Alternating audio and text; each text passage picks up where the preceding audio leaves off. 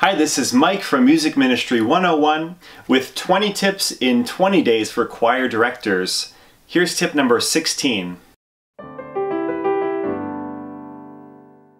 Tip number 16 is all about organization, and the same will go for 17 and 18. Those are also about organization, which is a crucial part of what we do as music ministers. But I want to remind you that I'm offering 10% off of Choir Essentials, which is my video training program.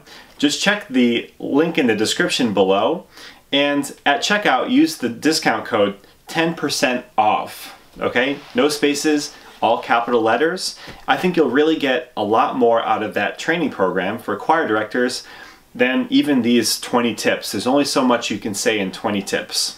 Okay, tip number 16 is to batch your work together into chunks.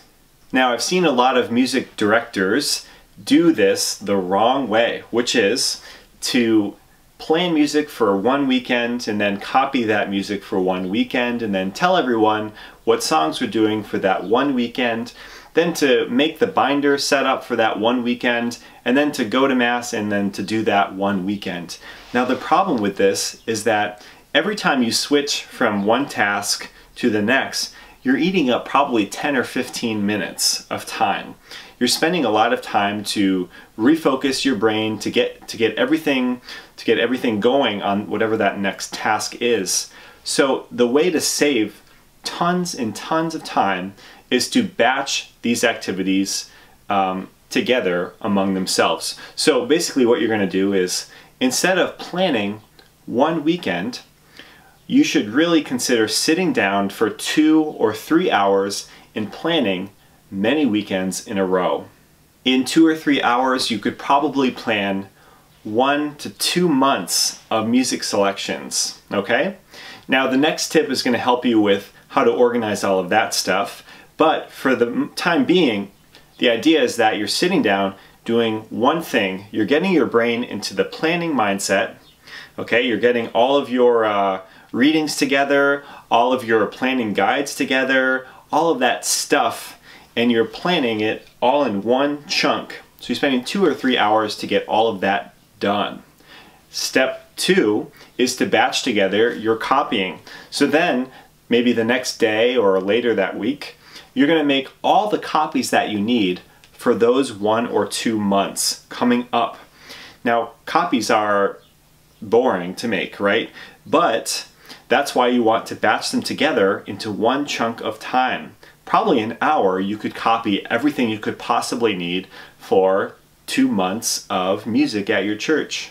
Next step or next day would be to batch together all that you need to do to distribute the music to your members. So maybe you have a guitar player and you need to scan X, Y, or Z for them. Well, you're actually going to put together a little packet with all the music they need for the next 2 months. You're going to scan it and send it to them. Okay?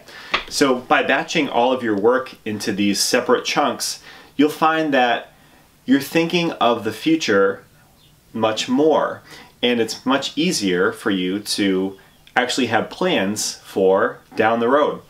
And by not switching between all these different tasks, you're saving tons and tons of time, tons of energy, and the frustration that it takes from going from one thing to the next to the next. You feel like you're always running and you're always moving.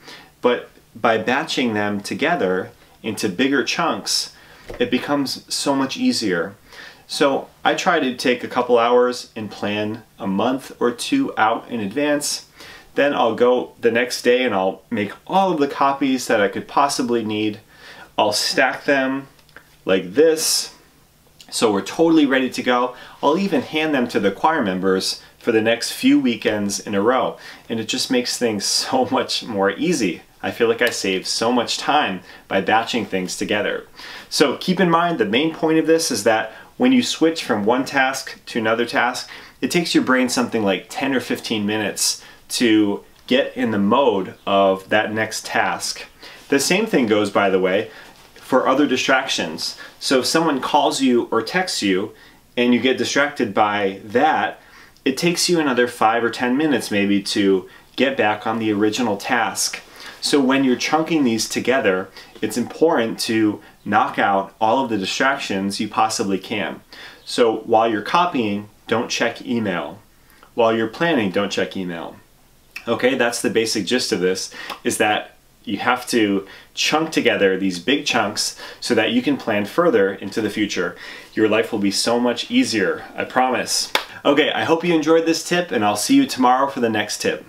If you are someone that regularly works with amateur singers and you've been enjoying these tips, please click on the link in the description below to check out my Choir Essentials training program. It is an online video training program that will help you to hone your skills as a choir director, whether you need to recruit more members, get them to sound professional, in tune, with a clear and free tone, or if you need help with working with difficult members or keeping your members happy in general.